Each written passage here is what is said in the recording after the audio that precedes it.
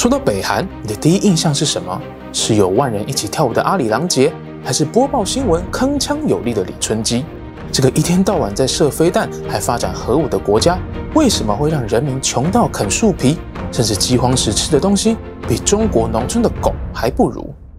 国际为什么？我们为你解惑一个难解的国际现象究竟从何而来？今天想跟你聊聊东亚最神秘的国家北韩，带你走进独裁者统治之下的饥饿强国。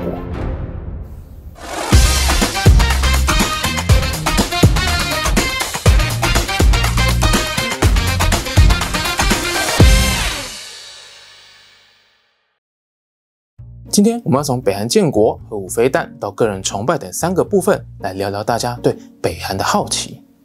首先第一段，我们先从北韩建国开始，究竟金正恩的爷爷金日成如何从抗日分子成为北韩国父呢？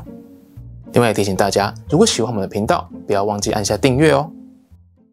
北韩可以说是东亚最神秘的国家，我们现在听到跟北韩有关的消息，大部分都跟统治北韩的金正恩有关。但其实从他的爷爷开始，他们祖孙3代都统治北韩。这个金氏家族到底是怎么出现的？为什么有办法铁腕统治整个国家？北韩人难道不想反抗吗？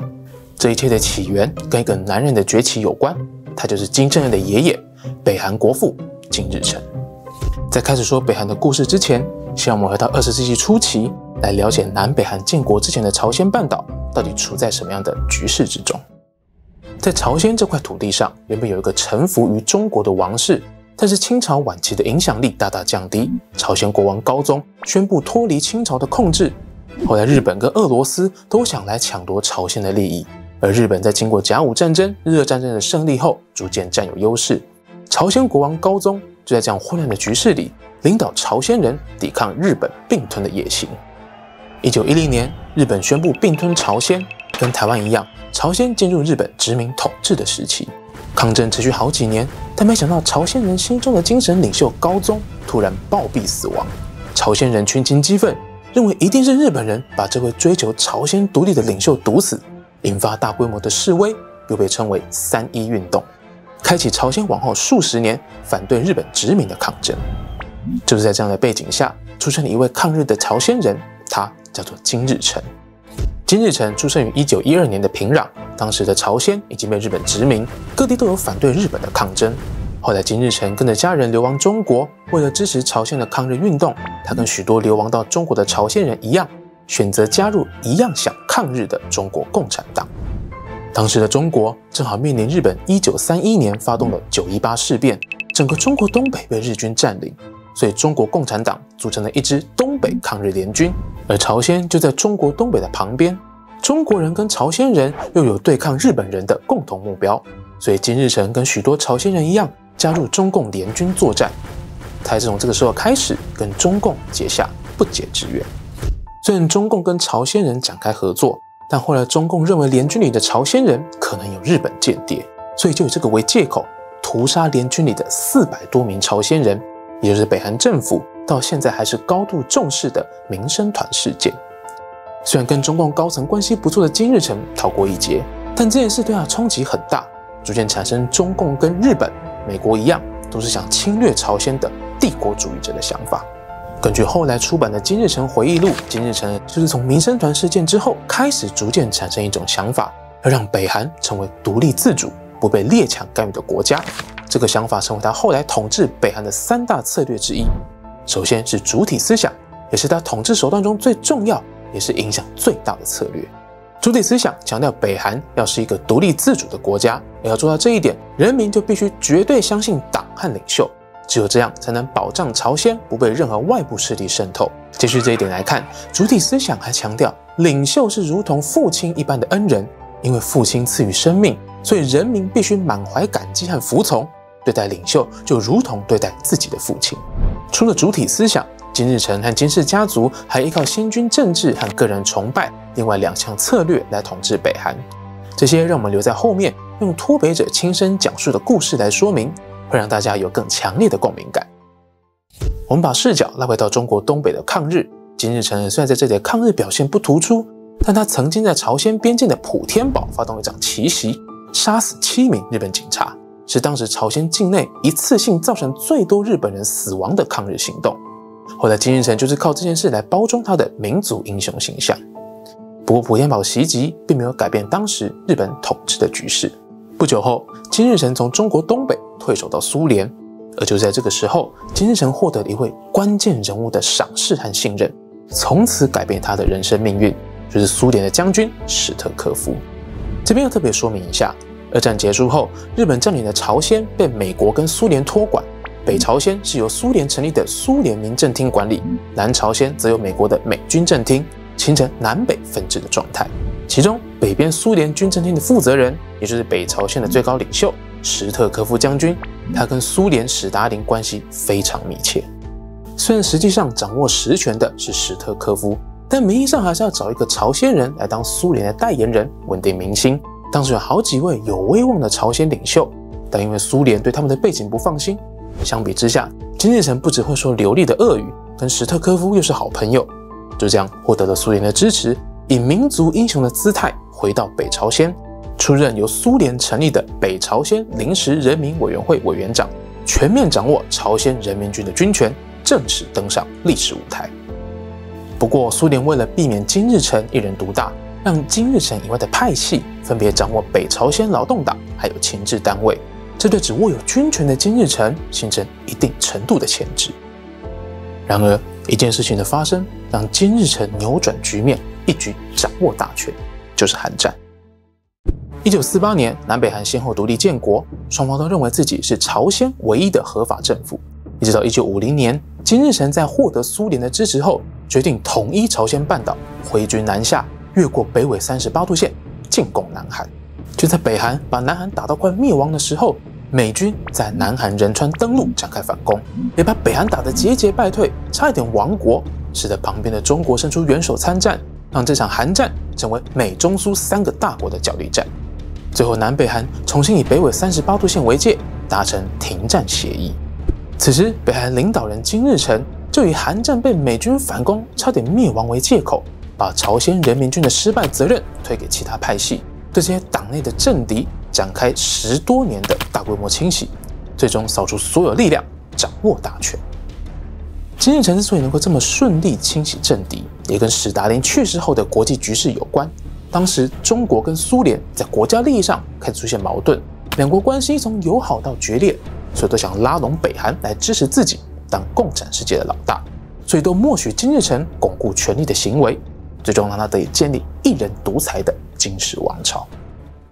从这点也可以看出，金日成在外交关系上游走在中苏之间，获取金援，寻求北韩国家利益的最大化，展现惊人的外交手腕。也因为政局相对稳定，北韩开始推展计划经济，尤其重视发展重工业。根据研究指出，北韩的工业产量在1954年到1960年的7年间增长了 39%， 这个幅度是当时全球之首，也是东亚仅次于日本的第2大工业国。此外，美国中情局的报告也显示，北韩甚至在1965年以前的人均 GNP 还高于南韩，在今天看来都是相当不可思议的成就。但这样一个表现不算太差的国家，为什么会走向贫穷，甚至不顾人民的生活，耗费巨资走向核武之路呢？再来要揭晓北韩全面军事化的起源，让我们来聊聊美国究竟做了什么，让北韩怕到要发展核武呢？前面提到，金日成可以掌握北韩政局，关键是他握有军权，再回过头去扫清政敌，所以军事是金日成最重要的政治资产。在用了10多年时间清洗党内政敌以后，为了要巩固统治的地位，1962年的劳动党大会上，金日成提出4大军事路线，而这就是前面提到金氏家族统治北韩的3大策略当中的第2项，也就是先军政治的起源。所谓的先军政治，就是强调不管国家财政经济如何，人民有没有吃饱穿暖，都要把钱优先用在国防军事之上，保护国家不受外来帝国主义的入侵。在先军政治的前提下，北韩的工业逐渐转往军事用途的发展，再加上苏联自己也有财政需求，逐渐减少给北韩的援助。而且相比自由的市场经济，共产国家采用国家高度介入主导的计划经济体制，本来就缺乏弹性跟活力。时间一久，经济状况就越来越糟糕。但是经济状况的下滑，并没有改变金日成对先军政治的重视，甚至表现出对核武的兴趣。北韩之所以想要发展核武，主要就是想防范美国的入侵。但美国究竟对北韩做了什么，让北韩害怕到需要发展核武来抵抗呢？北韩对美国产生恐惧的原因，具体来说可以追溯到韩战期间，因为中国协助北韩反攻，让当时的美国总统杜鲁门担心共产国家联合扩张，就表示会慎重考虑在北韩投下原子弹，终结韩战。虽然最后没有用原子弹轰炸北韩，但却已经埋下了北韩对美国高度警惕的开端，也让金日成产生了拥有核武就可以抵抗美国的念头。另外一件事情是冷战期间，为了保护在第一线面对共产国家北韩的南韩，美国派遣军队常驻，还从1958年开始在南韩境内部署核武，等于是在自家门口就有核弹。对北韩来说，唯一能够与美国抗衡的做法，就是自己也要拥有核武。北韩在苏联的技术支持下，以发电、民生用途为名义，获得了苏联的核能技术，加上北韩本身就有核能所需的铀矿，在1965年启用了第一个核子反应炉，北韩正式踏上核能研究的道路。然而，国际局势的转变让北韩的核能研究出现转折，最关键的就是1991年苏联解体，对峙多年的美苏冷战画下句点。北韩失去重要的财政援助，再加上中国自从1970年代末期走向改革开放拼经济，积极与南韩、美国往来，所以在冷战结束后，也对资助北韩发展核武兴趣缺缺。北韩就这样失去了2个长久以来的共产伙伴。由于不再有苏联的技术和资金支持，北韩在1992年主动跟南韩提议，达成了朝鲜半岛无核化共同宣言，承诺双方都不能拥有核武，核能只能用在发电这类的和平用途。后来北韩为了缓解经济压力，让美国放宽经济制裁，决定暂停试射飞弹，甚至在2000年实现南北韩领导人第一次的会面。朝鲜半岛的无核化看起来有了一线曙光。不过这一切的转折出现在2000年的美国总统大选，反对向北韩让步的共和党籍小布希胜出，甚至在2002年的国情咨文把北韩、伊朗跟伊拉克称为邪恶轴心，朝美关系迅速降到冰点。后来两国几次谈判交涉没有共识，导致北韩在2003年退出防止核武发展的核不扩散条约。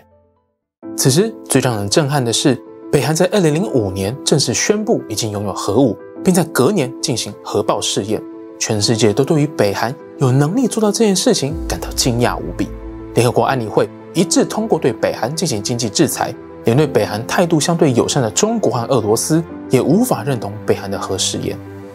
此后，从2006年开始到2017年，就算领导人从金正日换成金正恩，北韩也没有停下核试验脚步，前后进行过6次核试爆，最后在2023年把核武写进宪法，北韩成为名副其实的核武国家。 약속으로 나라까지 이뤘던 우리 인민이 이제는 수소탄까지 가지게 되었으니 이런 경사가 또 어디에 있겠습니까? 미국 놈들이 제 아무리 우리 이제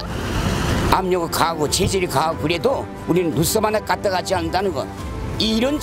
배심을 가졌기 때문에 난 오늘 모란봉 가서 춤을 추고 지금 내려오는 길입니다. 其实利用核武来威吓对手，最早是冷战时期苏联采取的策略，但这个做法却由北韩在现代发扬光大。 就算跟美国国力相差悬殊，还是可以在拥有核武的条件下对美国造成威胁。接着我们来整理一下，前面讲了很多北韩一系列跟美国修补关系、推动无核化的举动，背后的一大关键原因就是缺乏了苏联的财政支持，北韩没办法自己耗费巨资继续研究核能，表面释出善意，希望美国解除经济制裁，让北韩能够获得资金，暗中发展核武。 就像北韩的叛逃高官、著名的脱北者金德洪曾经说过，金正日根本不在乎国内的贫穷，他认为飞弹跟核武是保住政权的唯一方式。所以，我们就要继续来谈金氏家族统治北韩第2个手段——先军政治的另一个表现，也是核武的延续，那就是试射飞弹。过去数十年来，北韩透过跟苏联、埃及、伊朗等国的飞弹交易，逐渐自行发展出制造飞弹的技术。 北韩的飞弹技术不断革新，在2017年成功发射火星14弹道飞弹，射程可以达到8000公里以上，这个距离可以达到美国的阿拉斯加州。也就是说，北韩初步具备攻打美国国土的能力。根据美国控制武器协会的统计显示，北韩目前约拥有30颗核弹。之所以要制造飞弹，就是要把这些核弹头安装在飞弹上，对敌人进行远程打击。北韩之所以要不断引起国际关注，除了是避免自己在国际被边缘化，同时对日本跟南韩形成国防压力，回过头把这股压力转嫁给日韩的盟友美国，换取美国放宽经济制裁。另外，仔细观察可以发现，北韩官方在宣传飞弹成功试射的消息时，都会伴随金正恩视察的画面，而且会把这个成功跟金正恩的英明领导挂钩，以军事成就反过来凸显领袖的地位。这是金氏家族统治北韩的第3个重要策略：领导人的个人崇拜。最后一段，我们从民生方面来看领袖对北韩人民的重要性，来了解北韩一直砸钱射飞弹，饥饿的人民为何没推翻金氏王朝。最后一段，我们来谈谈，在国家铺天盖地的个人崇拜宣传之下，北韩人到底是怎么想的？对于粮食不足而且爆发饥荒，政府却持续将大把钞票花在核武和飞弹上，难道他们不会想要反抗吗？在这里，我们要用一个悲伤的事件来加以说明，就是发生在1994年的北韩大饥荒。北韩长期以来都需要依靠共产伙伴中国跟苏联的援助，不过1991年苏联解体，北韩顿时失去重要的援助来源，从1994年开始出现缺粮危机。除了失去2大盟友的经济援助，饥荒还有另一个原因，就是1995年严重的洪水，全国出现大规模缺粮，连带让以往依赖政府分配粮食的北韩人民出现饿死的现象。因为外界很难看到北韩的真实情况，大多只能依靠叛逃北韩的脱北者来替我们解答北韩基层人民的生活。而在有关脱北者的著作中，洛杉矶时报记者芭芭拉·德米克所写的《我们最幸福》是这类书籍中最为著名的一本，里面访谈6名脱北者，其中一段告诉我们饥荒之下的北韩人民真实的生活。没有人告诉民众该怎么做，北韩政府不愿公布粮荒的严重程度，于是大家只能自求多福。妇女们彼此交换烹饪心得，煮玉米时，玉米的壳、碎轴、叶子与茎不可丢弃，这些可以一起磨成粉。即使这些东西没有营养，但可以产生饱足感。煮面至少要煮1个钟头，让面条看起来大一点。在汤里加一点草叶，看起来就像加了蔬菜。把松树树皮磨成粉，可以做成糕饼。另外有一位书中的人物，他是北韩的金医师。这场饥荒让他这种社会地位和收入已经很不错的人，也难逃饥饿的摧残，最后成为脱北者，逃到中国的小村庄。他在那里看见了狗的食物碗里竟然有白饭跟肉片，他无法否认眼前出现的这一幕，也就是中国的狗吃得比北韩的医师还要好。当时北韩政府坚决不提饥荒2个字，反而称这场灾难是苦难的行军。根据许多逃离北韩的脱北者描述，官方把饥饿跟领袖崇拜结合起来，说饥饿就跟当年金日成在跟敌人作战一样，要全国居民同胞共度难关，会变成这样都是美国帝国主义的经济制裁造成的结果。在北韩官方的定调下，忍受饥饿成为一种爱国的责任。这场饥荒从1994年持续到1998年，北韩政府宣称大约只有23万人死亡，但美国国际开发署却估算出350万人的惊人数字。饥荒在南韩、美国等多国的援助下得到缓解，但是饥饿的北韩人缺乏对外界资讯的理解，加上他们也只有北韩政府可以依靠，所以在政府的宣传之下，他们相信如果没有领袖，他们的日子会比现在更惨。而在这里就要提到金氏家族统治北韩的第3个重要策略：领导人的个人崇拜。其实从金正恩的爷爷北韩第1代领导人金日成时期就开始进行领袖的个人崇拜，称呼他们是民族的太阳、伟大的领袖，把整个金氏家族用一种近乎神格化的方式来宣传。根据我们最幸福的描述，北韩的洗脑从婴儿时期就开始，北韩人所接触到的每一首歌、每一部电影、每一篇报纸文章与招牌告示，都在神化金氏家族。也因为国家与世隔绝，人民根本没有机会怀疑这种神格化的行为。在这种状态下，谁有办法摆脱洗脑呢？ Ours is the Kim Il-sung generation. So all the pupils and people call him as their fathers and grandfathers. They should be taught so as to never forget the generalissimo Kim Il-sung forever in the future too. 从这里的个人崇拜，再配合金氏家族统治北韩的第一个策略主体思想来看，北韩政府不断让人民相信外国势力都想侵略北韩，为了要维持北韩的独立自主，就要绝对忠于党和领袖的领导，因为这个跟爸爸一样的领袖绝对不会害我们，绝对不会做错事，所以为了要确保国家的独立性，一定要服从领袖的领导。金氏家族对北韩的社会控制，除了个人崇拜以外，也实行高度的资讯封锁和社会监控。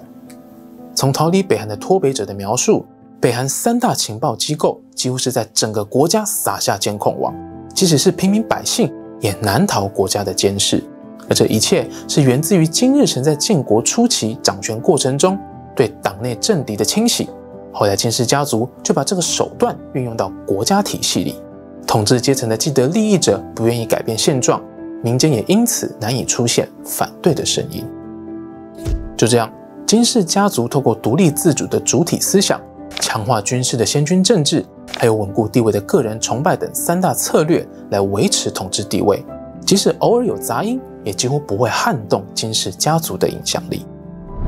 回过头来看，从金日成、金正日再到金正恩，北韩难道就一直会是溃而不崩的状态吗？